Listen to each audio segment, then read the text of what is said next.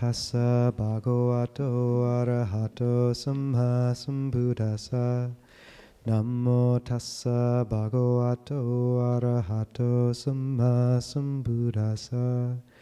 Namo tassa bhagavato arahato sammasambuddhassa. Buddhang dhammang sanghang namasami.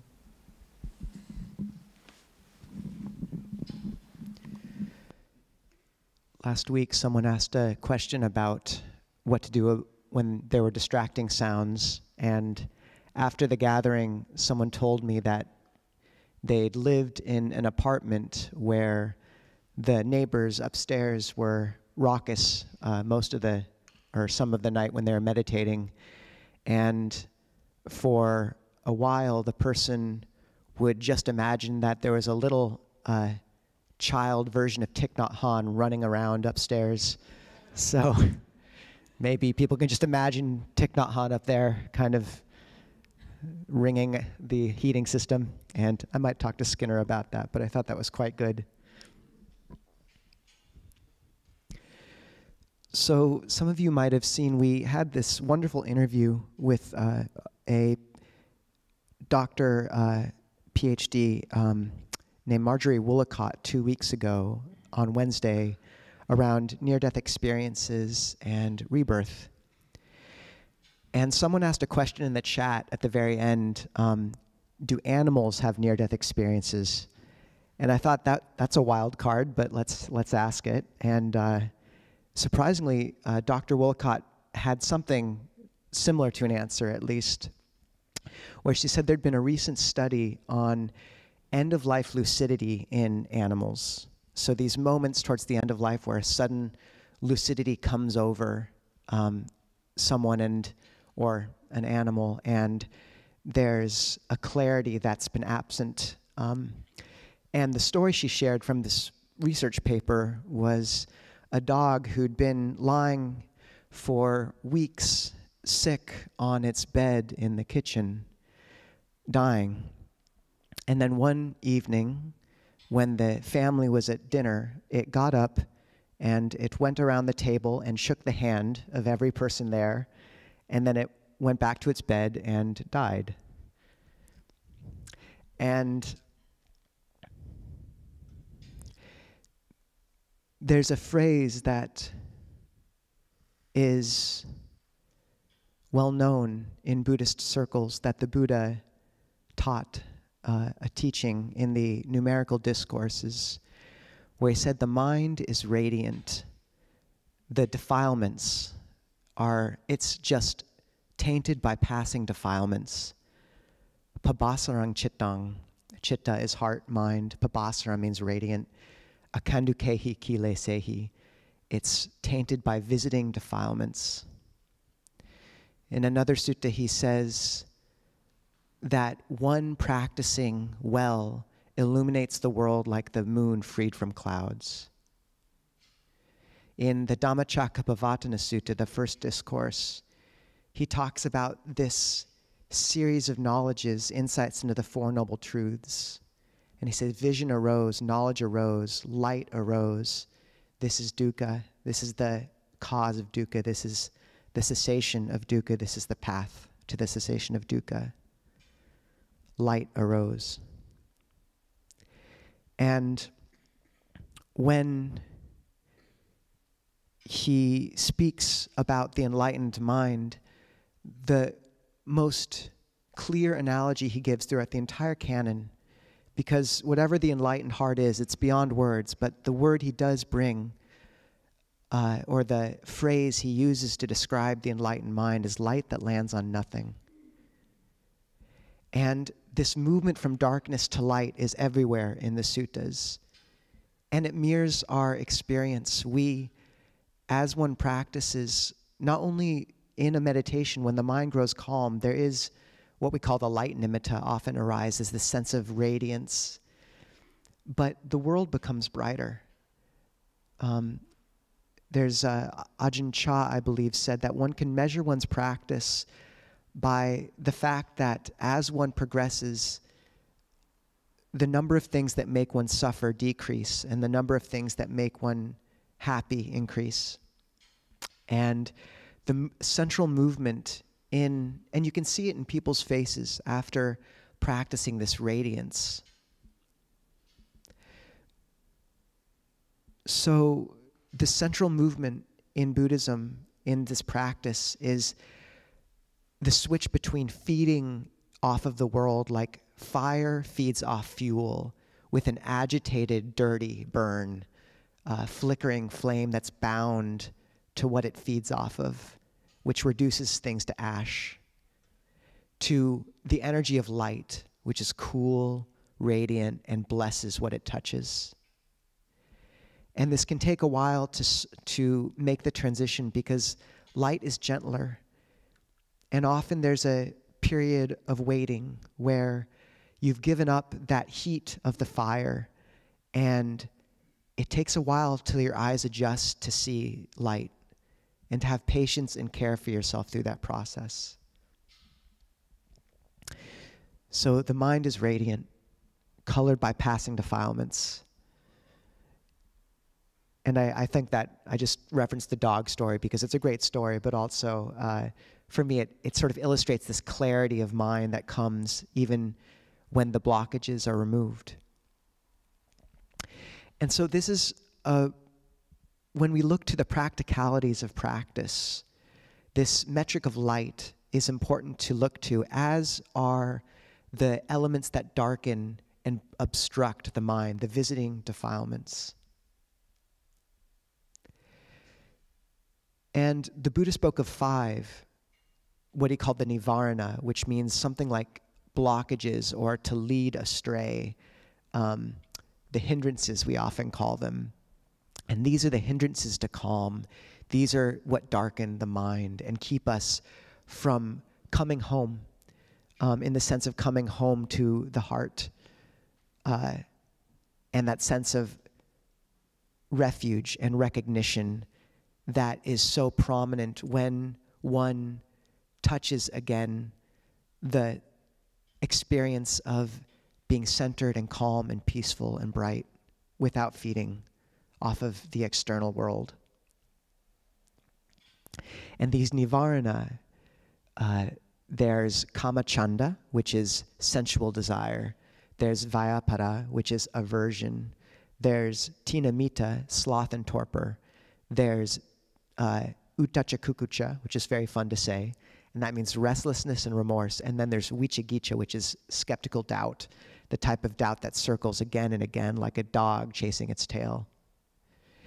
And the Buddha gave analogies in Majjhima Nikaya 39 for these. He said, one freed from sensual desire, kamachanda, or one in the grips of sensual desire, it's like a person who's taken out alone and has to pay interest. And when one is freed from sensual desire, it's like a person having paid back the loan. One freed from aversion is like a person who is sick, ill, unable to enjoy their food, and tired, suddenly freed from sickness, freed from illness. Anger is an illness.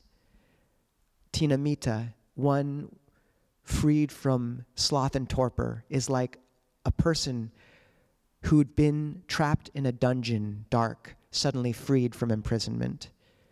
One freed from restlessness and remorse is like a person who's enslaved, unable to go where they want, subject to their master's bidding, suddenly freed from slavery. One freed from skeptical doubt is like one who, taking a caravan through a desolate land, unsure if they may gain passage, having passed through.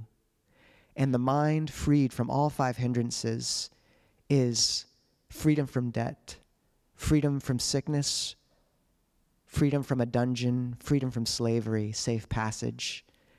When the 5 hindrances go into abeyance, the mind becomes glad. When the mind becomes glad, rapture arises. When rapture arises, ease arises. The mind at ease grows calm. The calm mind sees clearly, and knowledge and vision of awakening arise. So that sounds great. That's the radiant mind. Wouldn't that be nice?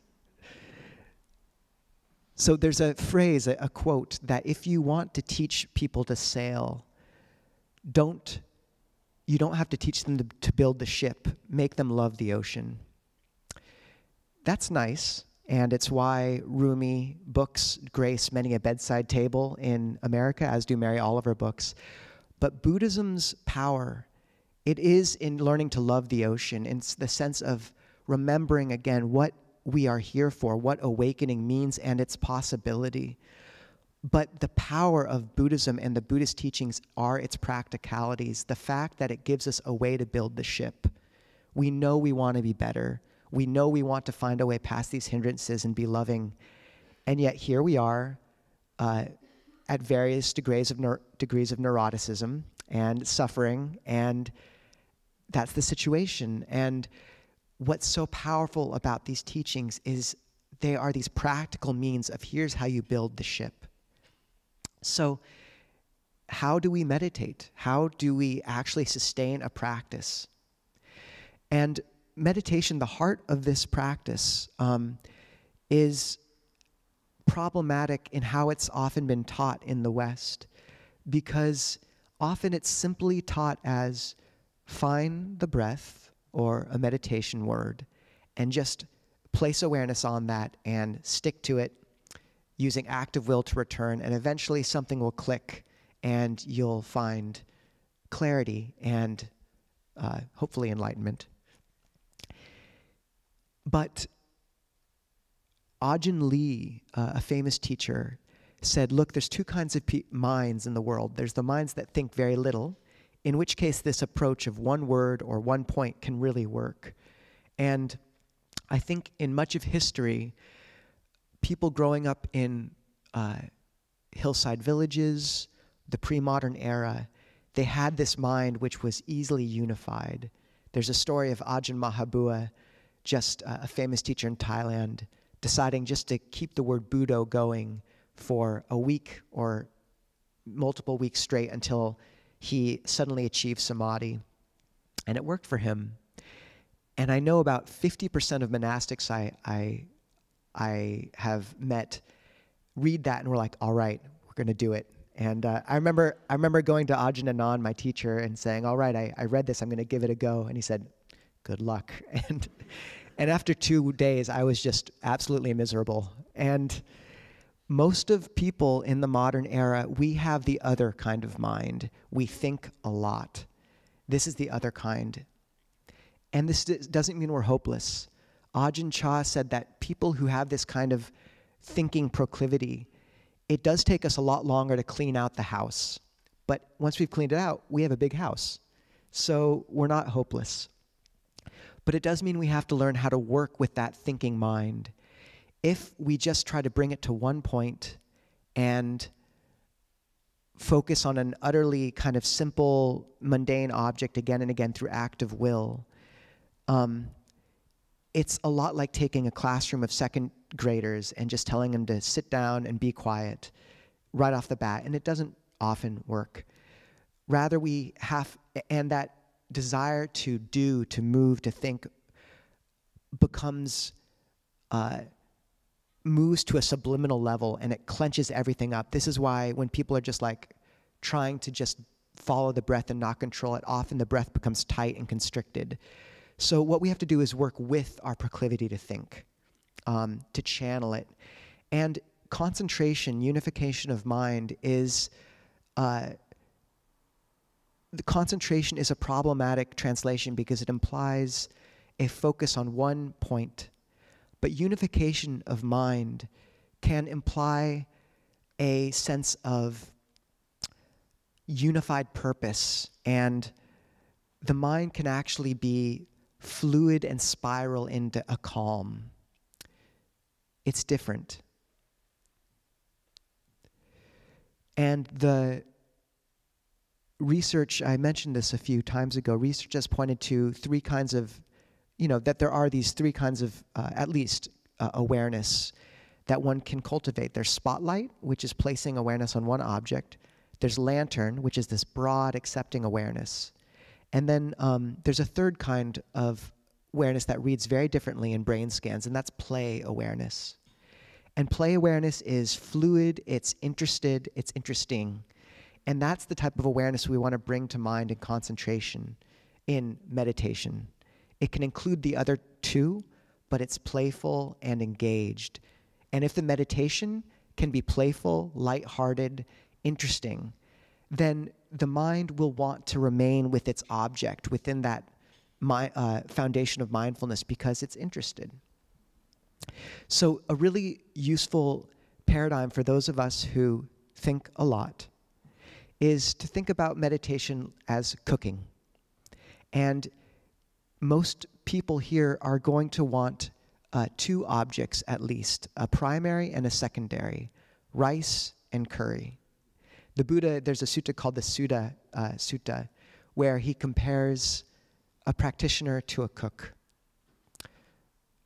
He says, just as a cook would take note of their master's preference and adjust the dish to suit them, even so, a practitioner focusing, abiding, recollecting body in the body, feelings and feeling, mind and mind, Dhamma objects and Dhamma objects, the four satipatthana, sees their mind grow calm and takes note of that.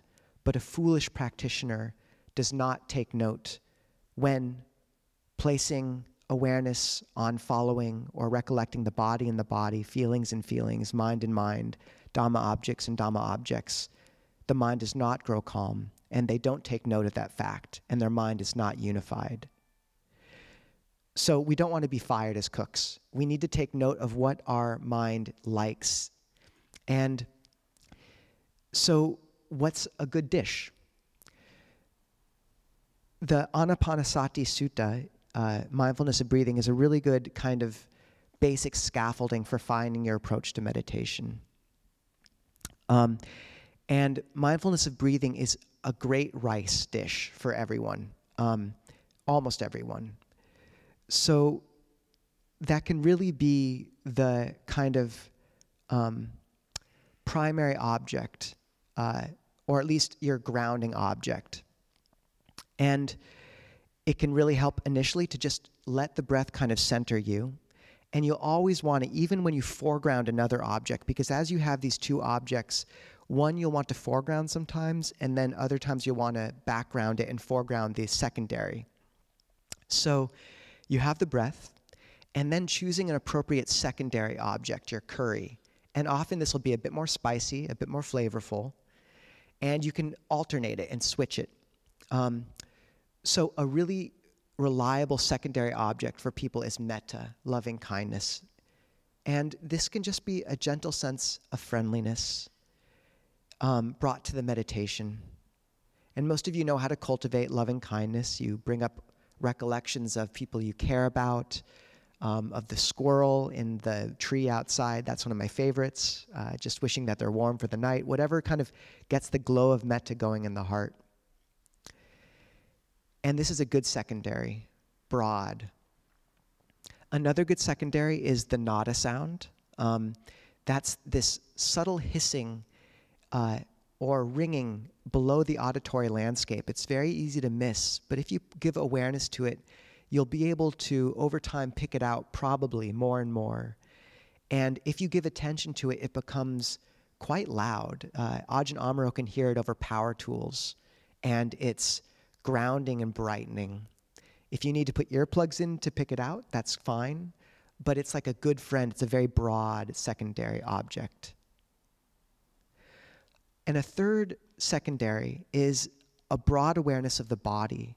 So this is something like we were cultivating in the guided meditation, where you do a body scan through the entire body and reacquaint yourself with that wider field of the body.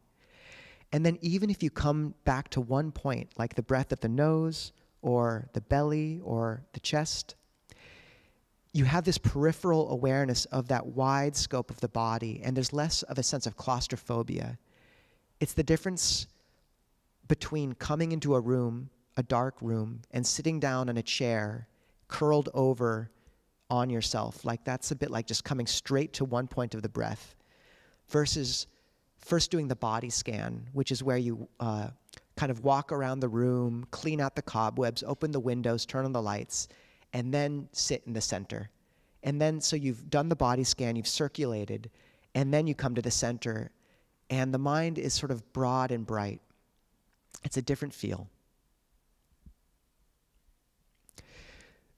So this can seem like a lot, but it's useful to play with and to realize that the secondary objects, you'll notice they have this quality often of brightness, of breadth, and of more active mental engagement. And as you progress through the meditation, you really might find that those secondaries merge. Initially, maybe you do the body scan and then come to the breath at the center, but with this peripheral awareness. But then you might find that the nada sound sort of arises on its own, or a sense of love kind of arises on its own. And that's okay. These things merge because, in a sense, that secondary object, you're resonating with the luminous mind. And the luminous mind has the quality of clarity, of breadth, of loving kindness, and of light. So as the mind begins to unify, all those things will come together. And you'll be breathing, or maybe you'll be breathing. Well, you will be breathing, but hopefully, unless you've reached fourth jhana, in which case you won't. But at the same time, there will be a sense perhaps that you're breathing almost love or light or metta. And light is the other secondary object. As the mind grows calm, you might really notice this sense of brightness coming. And people miss it because they look for, it's called the Lighten metta. They look for one ball of light. But rather often it's this whole brightening of the visual landscape. And any of these secondaries, these curries, if you give awareness to them, they'll strengthen. Awareness energizes what you give it to. This is the power of appropriate attention. Yoniso manasikara is it gives energy to what it gives attention to. The issue is that if you only have a secondary and don't have the breath, things can get very vague and ungrounded. So you want both. If you're foregrounding a secondary broad object like loving kindness, you're going to want the breath kind of in the periphery. And you don't always have to, it's really hard to split awareness at the same time. But have faith that if you foreground an object, say you're foregrounding the breath, but just, it can be 90-10, maybe 10% somewhere in the back. Every now and again, check in with your secondary. Is there a sense of friendliness and loving kindness? Do you have some sense of the wider body? And then after you've been with that primary object for a time, you might find the mind grows tired of it. And that's when you bring the secondary object to the fore and background the primary. And maybe at that point you do a more active cultivation of metta contemplation, or focus on light, or do a body scan, a circuit around the body. And that will keep the mind engaged. And the mind may go back and forth between a broad and narrow object until they merge.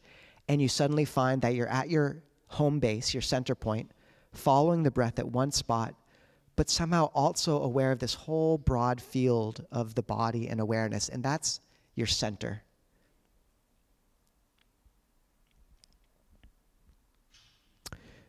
So this is how we cook for meditation.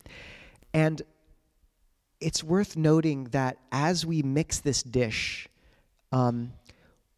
first we're trying to cultivate joy, rapture, what we call piti in Buddhist thought, P-I-T-I. It means also refreshments. It's refreshment. It's etymologically related to the word for drink. And it's this sense of, if you hit on a good object, it'll be like you're soaking up something. You've been so hungry. Most people have this experience very commonly with metta, is you find that loving kindness is growing, and you find you are so hungry for it. There's something so sustaining. And that sense of kind of soaking in that sense of loving kindness is piti. And in the sequence of mind states the Buddha talks about, piti, rapture, cascades into Samādhi, which cascades into clear seeing. It's the transitional factor between actively cultivating a mental object, and then once rapture, this sort of sense of joy has arisen, the meditation can cascade much of its own, and the mind will begin to grow calm. But we're cultivating that internal source of wealth and joy. And you might also find that sense of piti is more this sense of kind of nourishment from the body's breath energy. In Buddhism, breath isn't just the air at the nose, it's a sense of energy moving through the body. So as the mind's calm, if you try to do a secondary object as a body scan, try imagining roots digging deep into the ground and drawing up nourishment from deep below with every breath. And you should send this deep, earthy, nourishing energy. And then place awareness up above the head, and there should be this sense of bright, sweet light. It's a different sort of energy, but let that happen. And then merge the two in your center, at your kind of home base. You're merging heaven and earth. This is piti too. It's quite noisy. And Thich Nhat Hanh. So the other thing to note is that the Buddha gave us good ingredients for this culinary exercise and concentration. And there's 3 kinds of sankhara in Buddhism, at least in one use of that term. It's an extremely variegated term. But sankhara means formation or activity. And the Buddha spoke about how there's vachi sankhara, which is verbal activity, how the mind talks to itself. There's chitta sankhara, which is perception and feeling, so images, things like that. And then there's kaya sankhara, bodily activity, and that's the sense of the body. And so you want to, these are your ingredients. So what this means is you have to find which one is your favorite. What does your mind like? Some people are very visual. So if you're visual, maybe the way you bring up metta is by using a chitta sankhara, mental activity, a perception, so a memory. Can you think of someone you love gazing at you? Can you imagine an act of giving? Can you imagine the person you're trying to spread metta to on their, holding their hand on their deathbed and then holding their hand as a 5-year-old? These are images. Can you imagine a warm, loving flame in the heart of metta or light? Or maybe your mind is more inclined to vachi sankhara, verbal fabrication, verbal activity. So what's a phrase that works for you?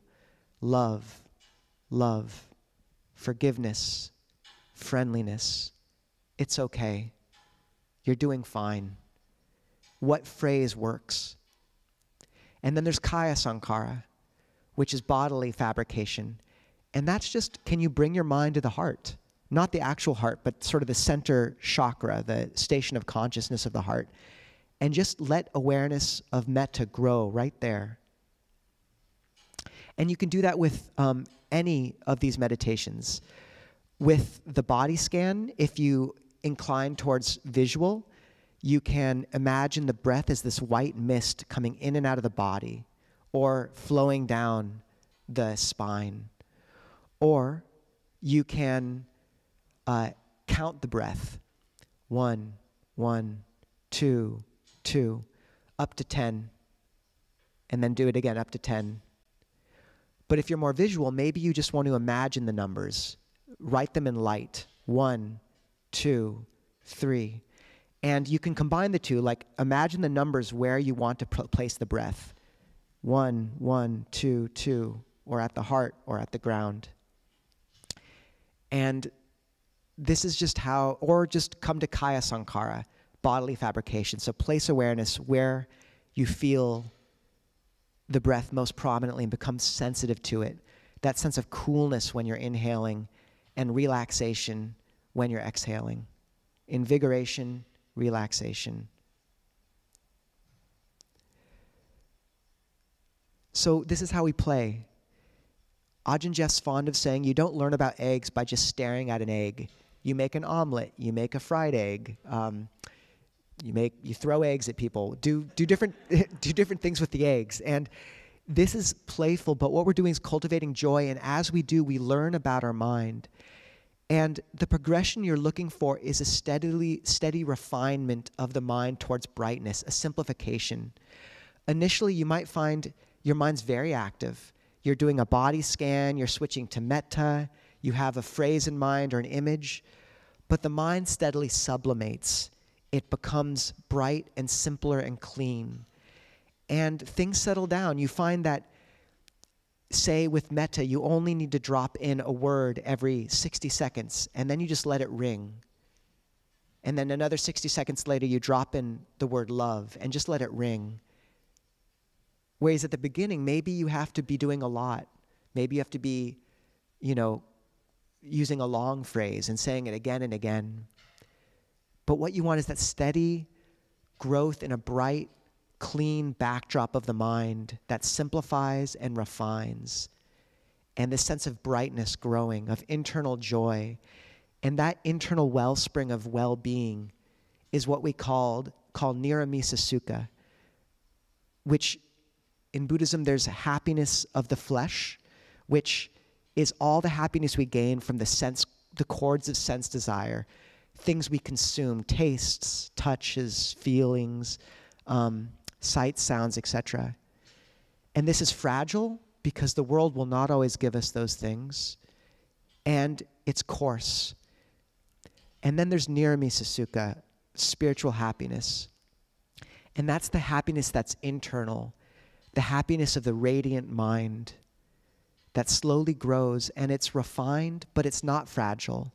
When the body breaks, when we're on the deathbed, if we get paralyzed, if our spouse doesn't behave the way we wish they behaved, we still have that. It's an internal resource. And we go about our lives loving the people we love, caring for the duties we need to care for. But there's a sense of levity because we're not dependent on them. It's like someone who wins the lottery and they still go to their job to have something to do, but they won't take it too seriously. They'll never cheat. They'll never lie for the sake of their job because they don't need to. And they have something to give. So this is what happens when we cultivate the bright mind. And it has a feature of knowing, of luminescence, of radiance.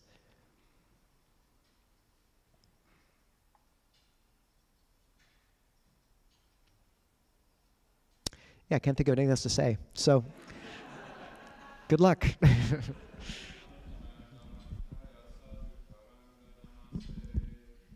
Sadhu, sadhu, sadhu, anumodam. And just to follow up a few resources for folks, for really good instruction on breath meditation, a very good book is Breathing Like a Buddha by Ajahn Sucitto. And you can find that online, Breathing Like a Buddha. We may have some hard copies. On dhammatalks.org, Ajahn Jeff's or Ajahn Nisabho's website, there's two books. One's called Keeping the Breath in Mind, and the other is With Each and Every Breath, all free. And those have different breath techniques. The one we did this morning with the drawing awareness down the spine, that's called Method 2 in, I believe, Keeping the Breath in Mind. For cultivation of the nada sound, the sound of silence, there's an online PDF called Inner Listening by Ajahn Amaro. So all those are just good resources for folks to experiment. And if you haven't tried to use the sound of silence, I would really recommend trying it. It's a very powerful object that people don't know about very often, so give it a go. So we have a chance for questions now. If people would like to discuss anything, just raise their hand and we'll bring a mic over. And if you're on Zoom, you can type your question into the chat or raise your electronic hand. Hi, Ajahn Nisabho. This is Scott. How would the sound that you're talking about be different from, like, the tinnitus I have? The tinnitus question. Yeah, that's an old one. I've never known the answer to this one. Who here has tinnitus? Yeah, a lot of people have tinnitus. Okay. I've asked this question before. I know one person who's begun to see it as a good friend. The tinnitus, they changed their relationship to it. I believe it was Dory, is that correct?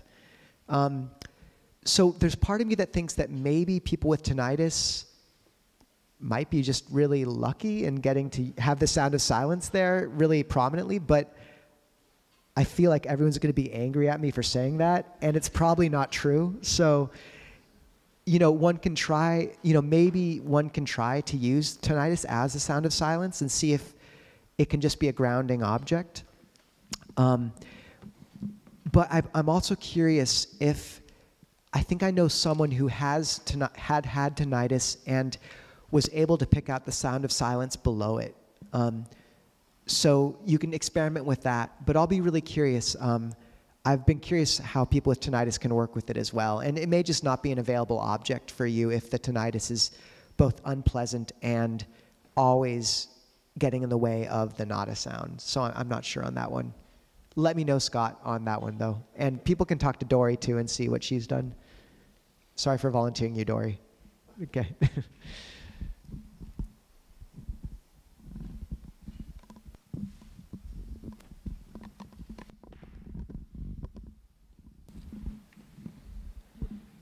No, not me.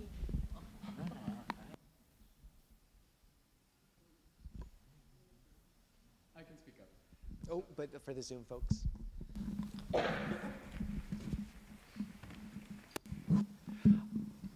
Ajahn Nisabho, when you find your visual field or the mental field brightening, how do you focus on it without, because when we, so many teachers who are interested, teach the jhanas, deep jhanas, they're like, don't look at the nimitta, don't look at it, ignore it. But let's say your mind is just, like you described, just brightening on its own, brightening with no solid object. How do you split your awareness between the breath and this brightening field that has no center? And also you're worried about kind of scaring it away. So, yeah, there's schools of thought on this, and there's teachers like Rob Burbea and others who say the nimitta, which means literally sign of light, it's like a street light, It's like, it lets you know you're going the right direction, but you don't want to steer at the street light, so you'll just crash into the pole, and you'll lose track. So I've heard that school of thought, and I asked Ajahn Nisabho, Ajahn Jeff, about it explicitly, and he said Ajahn Fuang, his teacher, called that lightening of the visual field the light breath nimitta, or no, the light of the breath, and he said you can foreground it. So I suppose there's two schools of thought on it, and I think one has to experiment a bit. What I do find is that when the mind gets calm, there's two qualities that are factors of samadhi called vitaka vichara, and it's directed thought and evaluation. And it's compared in the commentaries to ringing a bell and listening to its resonance. So kind of the applying intention or steering awareness and then stepping back and seeing what it does. And I find that as the mind gets calm, you need to ring the bell a lot less because things are quieter. So what I find useful when the mind is calm, and say there is a brightening of the visual field, but you're also aware of the breath, and maybe, there's also a sense of metta or the nada sound, is initially just dropping awareness into that and quickly noticing the breath, the light, like the breath and the light, say, and then releasing and just letting the mind circle into which one it wants to touch. And just trusting that a little bit. And seeing how it works. Like if you foreground the light too much, does it just let the whole experience kind of get fuzzy and dissolve, in which case that's not right. But I do find some of these secondary objects, like the nada sound, it's not like you're always coming back to them, but when the mind is calm, sometimes there's just this way that it has of dissolving a bit of tension. So the mind will like briefly touch into it, and then it'll come back to its main object. So I can't give too much of an answer, except that I think when the mind's calm, you can trust it to know intuitively a lot more what it needs. And sometimes just acknowledging that a broad object like the light, it's definitely a permissible object, at least for the mind to touch briefly as a touchstone. And then if the mind really loves it and wants to go to it, and you find that it remains concentrated, then, good. But if you find that the mind, gets lost, then it's not to be perhaps cultivated in that way. So, but this is the aspect of play, like kind of seeing what works, like what dish, and the dish does change as the mind gets calm. You have to like figure out, how do you work with the calm mind? How do you work with the more coarse mind? So. Thank you. Yeah, good luck.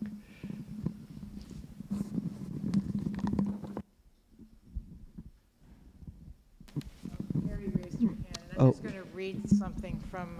Please. Okay. Mary, you can go next.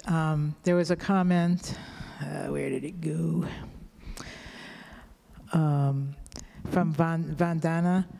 Nada sound for me is like when you watch a movie and they are showing dark night and there's no sound, but there is subtle sound of silent, which makes it not completely silent, but something is there to keep you interested in the movie, especially if it's a suspense thriller.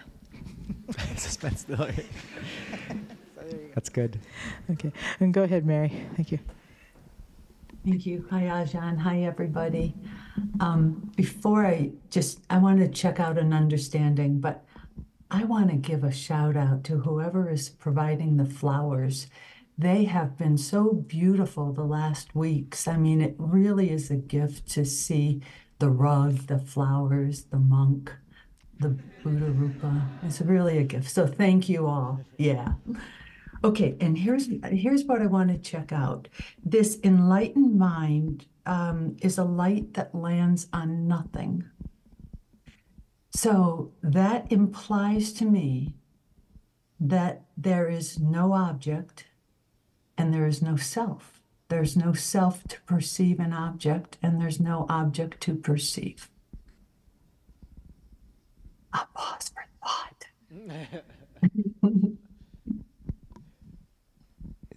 Yes. Was there more to that, Mary? No, that's I plenty. just want to check out, it's a very evocative statement.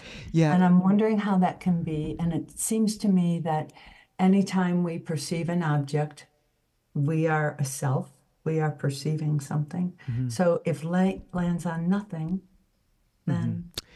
Yeah. A great question.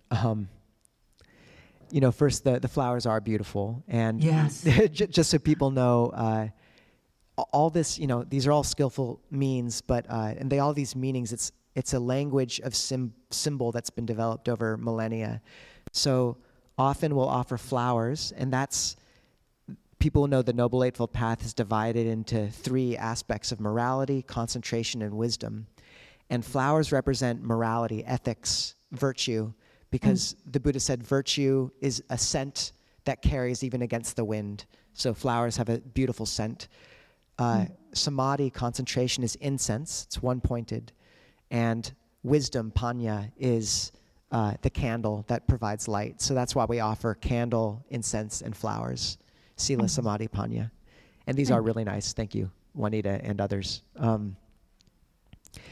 As to light that lands on nothing,